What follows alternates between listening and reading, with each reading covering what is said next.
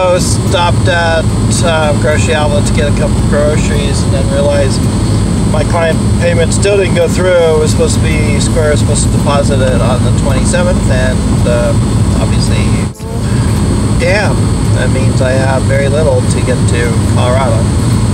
I thought it was going to go through. Anyways, crossing to Boise. Now I'm getting close to Twin Falls. I'm gonna stop for gas as soon as I get to a town because I'm getting down to. I worked through the gore and lore tales and recorded them in my own words. And yeah, so I'll have those published soon. I am going to hit Miracle Hot Springs on the way, get my soak-in shower for the day, and relax a little bit before I hit the snow zone, which obviously is coming up pretty quickly. I keep seeing cars pass going west that have snow, good inch or two of snow on top of their roofs. I see snow-covered land ahead. And snow-covered roofs.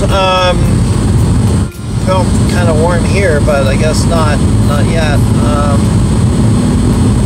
My oh my, fun. I'm insane for wanting to do this trip during. Oh, it's freaking cold, and made it to Snowy Pass or Snowy Fields or something, Utah, just outside of Bingham City. I just got too tired. It was 10:30 last night, and I crashed at the rest area. Disappointed I couldn't do the hot springs because they're closed, and now luckily no snow yet, but it looks like Wyoming is all completely closed.